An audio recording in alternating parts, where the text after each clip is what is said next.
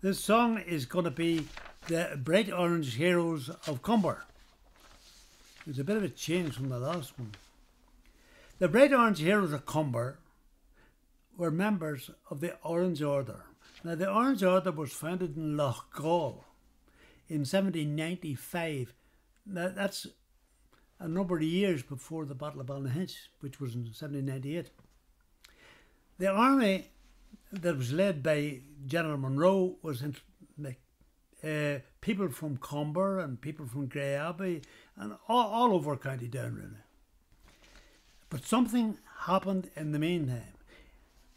The establishment had seen fit to back up the Presbyterians, to count them as loyal citizens, and to continue their disaffection for the Catholic population. And the Catholic Protestant Centre was a big, I suppose, 1798 idea, but it collapsed because of this support for the Presbyterian crowd, and it was channeled through the Orange Order. So I think the idea was that the Relief Act of around about that time, 1793, was regarded by some as kind of a Catholic plot. So anyway, the upshot was the Orange Order became more popular and the Republican movement more or less died. And in this song we have the first good example of sectarian coat trailing. What you used to do when you went to a market or a fair, if you were feeling like you're having a fight, and you usually did after you had a few jars, what you did was you walked down the street with your coat off and you trailed it after you.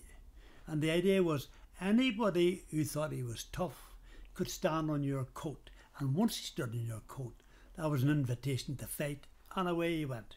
You fought. So the fashion of fighting at fairs and such, it's even mentioned in the song. You notice that the Orange men were ready to fight. Anyway, here we go.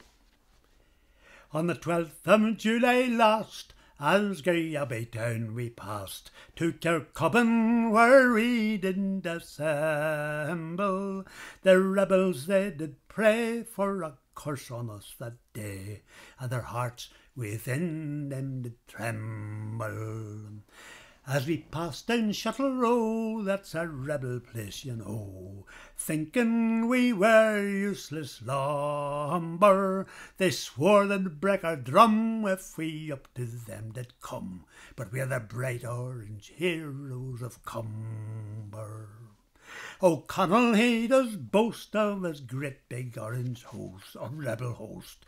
He says they are 10,000 in number, but the half of them you'll find they are both lame and blind. But we're the Bright Orange Heroes of Cumber. So here's a loyal toast, may all base traitors roast. Confound the foes of the Orange Order, for we'll give blow for blow while the swift brine waters blow. For we're the Bright Orange Heroes of Cumber.